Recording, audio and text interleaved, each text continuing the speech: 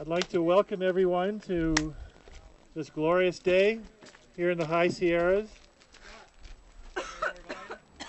I'll try. That's it. We're up to the max. I'll try and speak louder. But thank you all for coming to remember my father. I'm Scott Turner. I'm his son. I'm here not only for myself, but also for my wife, Debbie, who knew my father well, and for my kids, Jackie and Emma. And we'll have some tributes a little bit later, read by either me or Jacob Harris. And the way we're going to do this today is we'll have several readings from family, and then we'll have a poem being read by Donna Wilson.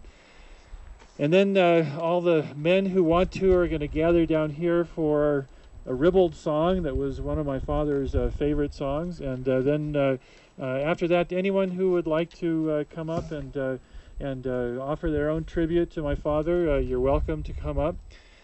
And of course, as you know, my father was a veteran. He was quite proud of his military service. And we will end with Kirk Marcial playing taps for us to honor his military service. And then after that, we hope you'll gather together for a lunch and conversation and whatever. And we have some other things for you as well to remember Neil. We're going to start with Glenn Marcial. He's going to come up and deliver the invocation for us. And after that, we will start the tributes. Welcome, everyone. Father in heaven, we're so grateful for the life of Neil Turner and for family and friends to gather to celebrate the joy that he brought us, and that the family that he helped create that is here, and the friends. We ask that thy Spirit to be with us today, the gift of the Holy Ghost as needed, and bless us with safe travel, Father, and help us to get to know each other and to continue in the future the friendship that we can develop here today. Help us to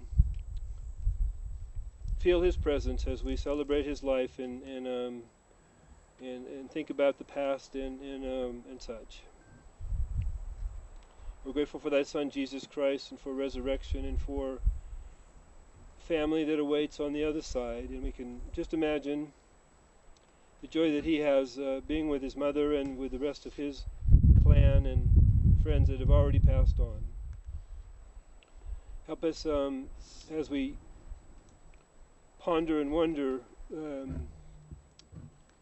beyond, that we might come closer to thee through prayer and study, and know that you exist, and feel the guidance of the Holy Ghost that is available to us in sickness and in health.